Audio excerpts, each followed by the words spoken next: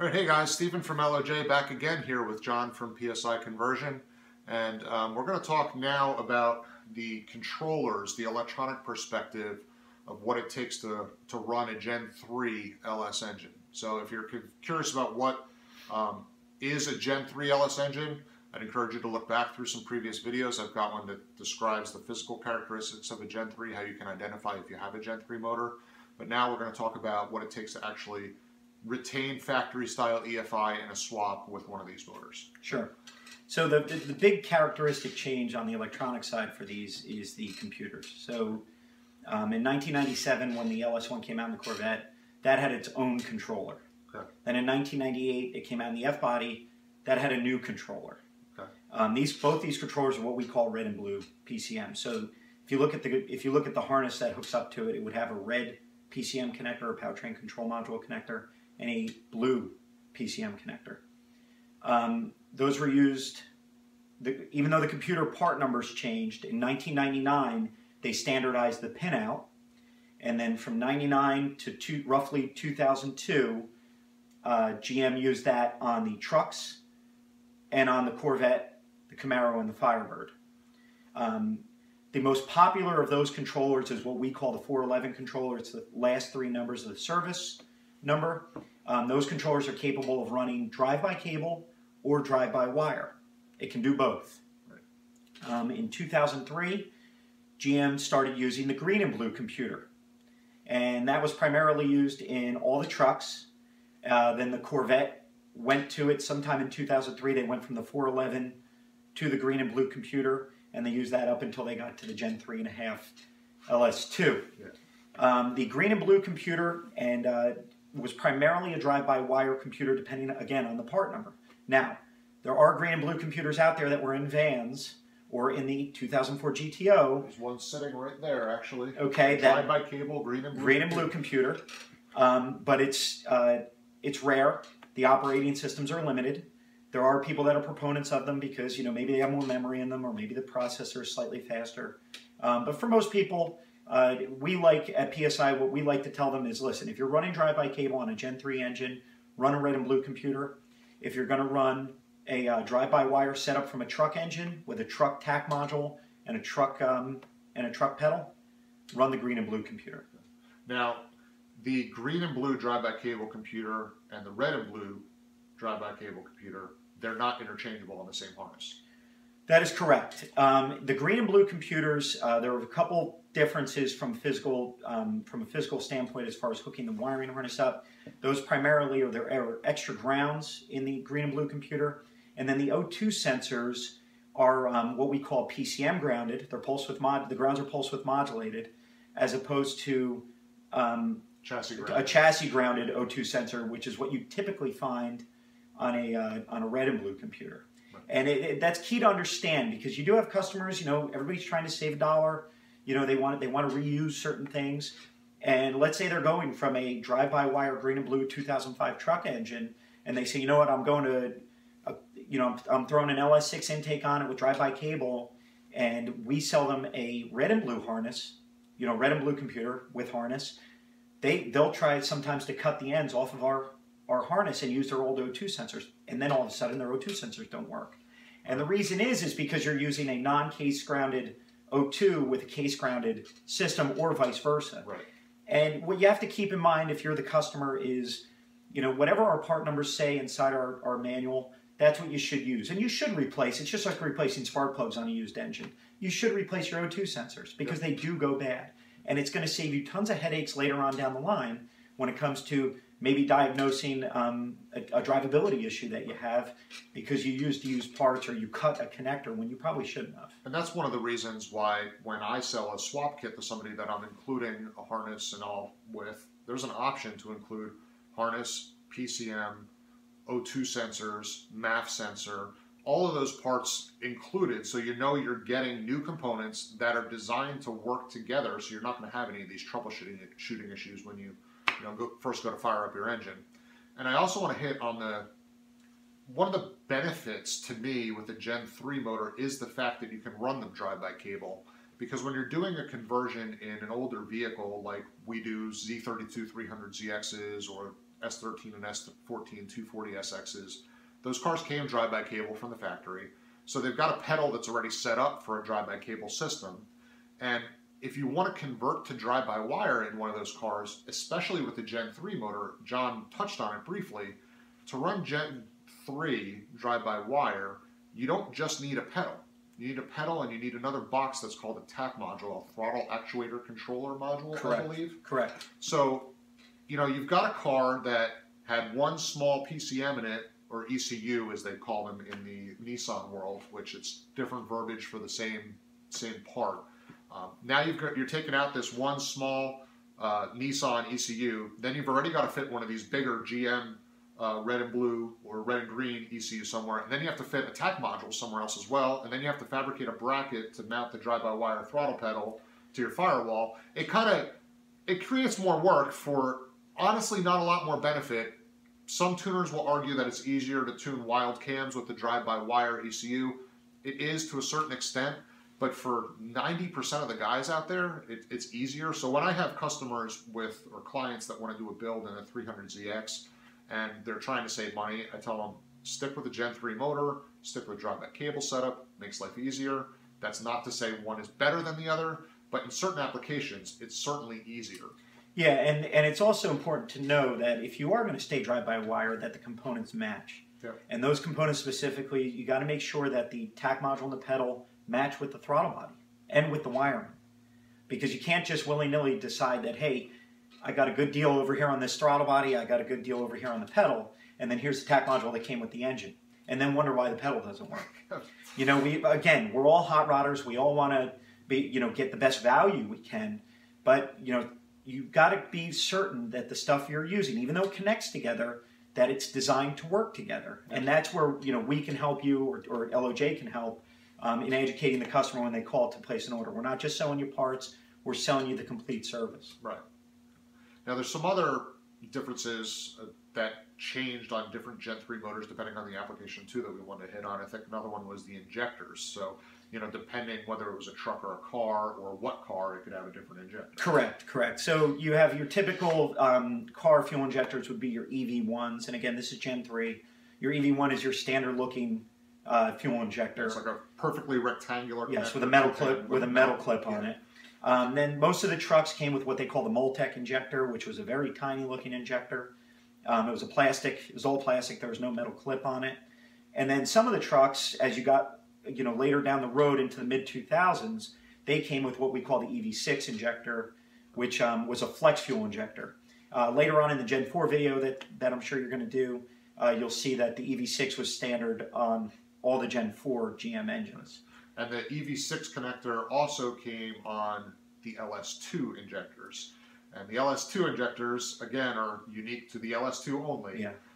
But so it's a tall body injector about the height of an LS1 injector, but it's got the connector of a LS3 or Gen 4 style injector. Again, another thing that makes the LS2 a little different than everything else. Correct. And the nice thing is on our harnesses, we offer that customization to our customers. Right. So if somebody says, hey, I'm running an LS2 intake manifold with drive-by cable on a 6-liter out of a truck, an LQ4 and LQ9, we can accommodate the different types of injectors very seamlessly for them. And by we, that passes right through to LOJ because PSI is my source for all of the harnesses I sell with my swap kits. So we can essentially accommodate any combination of intake manifold, engine configuration you've got within reason, obviously. If you start crossing Gen 3, Gen 4, it gets a little bit trickier. But even that can be covered too, which we'll talk about more later. Some of the other differences, alternators between Gen 3 motors. Yeah, so there's you have a truck alternator, you have the Camaro alternator, you have the Corvette alternator. This is a Corvette Gen 3 alternator right here, actually. That is correct. And I mean, it'll look similar to a Gen 4 alternator, but it'll have the 4-pin flat connector on it. Some of the trucks had a 2-pin connector alternator on them. And then the GTO also had a 2-pin alternator connector on it. Now, see, that's another thing that kind of differentiates my approach to doing swaps from a lot of other companies. So with my 300ZX swap kits and my 350Z swap kits and G35 swap kits, I sell an accessory drive package to keep your factory Nissan alternator right on the car. So that wiring I generally remove from one of PSI's harnesses before I ever even send it to a customer, because you don't need the GM connector for an alternator. Now, that's not to say I won't sell it to you. Some guys want to run the GM accessories. Let me know when you place your order. I'll make sure the correct alternator connector is there for you. So, Gen 3, you also touched on some of the differences in O2s, the case grounded versus chassis grounded. Yeah, the O2s, I mean, GM, they used a couple different styles of O2 sensors. You look at the connectors, sometimes they're square, sometimes they're triangular, sometimes they're flat. They're all 4-wire. Yeah. Sometimes they're male, sometimes they're female. Yep. There's a lot of differences in the O2 sensors. What we do at PSI is we try to use the most common, and that way it kind of takes care of most people. But again, like I said, you should be replacing your O2 sensors when you do the swap anyway. Yep. So all you have to do is just don't order your O2 sensors until you order the harness, and the part number's right in our instructions. And you know, you can order them from us. We do sell them. You could go to Rock Auto. You can go wherever you want, Amazon. It doesn't matter. Just make sure you use the ones we call out for the harness, so you avoid any types of problems down the road. And it is my understanding, though, that say the O2 sensor you require is a square 4-pin male. For instance, I'm not sure if it's male or female, but I'm just don't take that as word. I'm just saying right now there can be a square 4-pin male O2 sensor with a black connector that was a primary O2 or a secondary O2. If you want to buy a different O2 sensor because it has a different length lead on it to help your swap, as long as the color and configuration of the connector is the same, it will work. It doesn't matter if it was a primary or a secondary O2. That is correct. Yeah. Yeah. So I think on some of my swaps, I actually use secondary O2s as primaries because the whip is so short on some of those secondary O2s that it suits routing of wires better. But yeah, and the reason GM did it, I mean, you'll find on certain cars, they might use 2 or 3 different types of connectors on the same car, and it's really just to poke-yoke the actual harness from the factory, so people couldn't cross, let's say, bank 1 sensor 2 with bank 2 sensor 1. Because that's what they wanted next to each other in the Y pipe, and it could easily be crossed. That is correct. That's why they did it that way. We make it common, so that way you buy the same O2 sensor left and right, and it's a nice clean install. Yep. I think the last 2 topics we want to talk about with Gen 3 motors are the transmissions and the MAP sensors. So Gen 3 motors, if you're familiar with GM vehicles, when we talk transmissions, we're talking automatic transmissions. Manuals don't matter because the PCM doesn't care what kind of manual transmission's in the car to a certain extent. There's one caveat to that. But so like with a manual transmission, LOJ sells adapters for putting Nissan manual transmissions behind LS engines. The only thing that matters when doing that is that the speedometer sensor output on the Nissan transmission needs to be fed to the LS PCM so it knows vehicle speed, so it can differentiate between coast down idle or stationary idle, or if it's a drive-by-wire setup, it'll go into like a fault mode if it's not getting a vehicle speed signal. So you need to let us know what transmission you're going to run behind your motor so that we can program the PCM to accept the correct speedometer output from whatever trains you're running if it's not a GM transmission. Now, the meat of what we really want to talk about, though, is when it comes to automatic transmissions. Gen 3 motors only had 4-speed automatic transmissions behind them, correct? That is correct. So you had your 4L60E and your 4L80E, and then you had variants of those. But for the most part, from a wiring standpoint, it was a 4L60E or 4L80E. Those transmissions inherently need to have their vehicle speed just so they can shift. Correct. That's how they determine when to shift, because the tables inside the computer are based on vehicle speed in order to shift up or shift down. The other thing to note with that is, let's say you're running a Turbo 350, Turbo 400, the Power Glide, any non-electronic automatic as we call it. Again, that's going to be similar to your manual trans, whether it's a Z-Trans or a T56. We're going to accommodate that in the harness. You will have a VSS hookup. People do sell VSS kits for the tail shaft of a Turbo 350 or Turbo 400, so you can get the signal from there. And it's just going to make tuning easier down the road. Yeah. And even in a case like running a 350Z transmission where there is no speed sensor in the transmission, there's actually a couple options there as well. LOJ sells a external speedometer pickup that it includes a reluctor wheel that goes onto the input yoke of the drive shaft, and it positions a universal Hall effect type sensor to get a speed up pulse off your drive shaft. That works in any car that's an independent suspension because the drive shaft won't slide forward and backward in the yoke. If it was in a pickup truck, not a good option because the sensor will move away or whatever from the sensor pickup. Another option that we've used at LOJ, we actually do it on our shop car. We pull vehicle speed for the PCM off of one of the ABS sensors. It doesn't really care as long as it's a 2-wire Hall effect type sensor. It's just wants pulses, and it wants to know how many pulses are in a mile, and that's really what it comes down to. Yep. So, and then the last topic's mass air sensors. I can hit on this a little, and then you can expound, I'm sure. Sure. You can essentially run any LS MAF on any LS PCM, if I understand correctly. The difference comes down to the frequency output per gram of air that's passing through the mass air sensor. Yeah, really, I mean, a lot of people like the LS3 Gen 4 mass air sensor because it's, it's a blade style. It's kind of a real clean install, when you're all done. It's just a function. The tune has to match the mass air. Yep. And, the key with mass airs, whether it's a 5-pin LS2 or 5-pin truck or the blade style LS3 or a 3-pin Camaro, the key to understand is A, make sure the tune matches it, and B, make sure the placement is correct. Yep. Sometimes it looks really cool to put it in a certain area, but if you don't have nice smooth laminar flow before and after it, you're going to get some funky readings, which are going to cause some drivability issues. And it could cause a drivability issue at, 20% throttle in this temperature day. It really, you need to understand that the vehicle, and this is important with all of the swap, the computer still thinks it's in the factory car. Yep. It has no idea it's in your Nissan. It has no idea it's in your Chevelle or your Camaro. Yep. It still thinks it's in the factory vehicle. And if things aren't hooked up that are supposed to be hooked up, or things are installed incorrectly, it's going to set fault codes. And if you have drive-by-wire, it's going to kill the throttle. Yep. And these are all things that PSI or LOJ can help customers with, because there's really not good sources. There's not consistent sources out there for what works with what or why cars are doing certain things.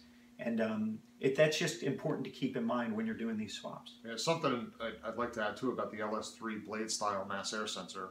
That's probably universally agreed to be one of the most difficult mass air sensors to tune. It's very, very temperamental to diameter changes of the pipe that it's placed in, as well as John talked about the laminar flow through the mass air sensor. If you've got a Gen 3 motor, there's even doubly no reason to run an LS3 sensor, because an LS3 mass air sensor has a greater, people will say it has a higher horsepower reading capability, which it does. It can output higher frequencies than the Gen 3 LS1 or LS2 style mass air sensors. And you can program the PCM to read them, a Gen 3 computer. The problem is the Gen 3 computer has a ceiling on the highest frequency it can read, and the LS3 can read higher frequency or output higher frequencies than the Gen 3 computer can even read. So you're putting in a sensor with more capacity than your ECU can even understand, which, from a tuning or horsepower producing perspective, it doesn't make much sense. So why give yourself the headache of trying to tune an LS3 mass air sensor when you're getting no gain in it over a standard LS2 sensor? And the reason the LS2 sensors and LS1 sensors and truck sensors, for that matter, are all so great, because they're in a body, that screen that's mounted on that MAF body and that diameter is strictly controlled from the factory that made that mass air sensor. It's calibrated. It greatly helps keep that flow laminar and keep the readings more consistent. They're just easier to tune and they have better drivability. Now, I still install LS3 mass air sensors in certain applications. It makes sense, or you need the extra ceiling of horsepower reading and you'll deal with those tuning issues. But if you want to save yourself some headaches doing a swap, take a step back from the aesthetics for a minute and just run like a truck style MAF or an LS2 style MAF. Yeah. Or if you want to go speed density, you can do that as well. Just make sure you have a competent tuner that can tune at speed density. Yeah, absolutely. So I think that covers the bulk of Gen 3 EFI issues. This was a pretty long video, I know for sure, but there's a lot of info to be covered. I'm sure we left a lot out, but those are like the key points that I'd like people to take away from this. And later we'll have a Gen 4 PCM wiring type video to help better understand what's going on with those motors. So.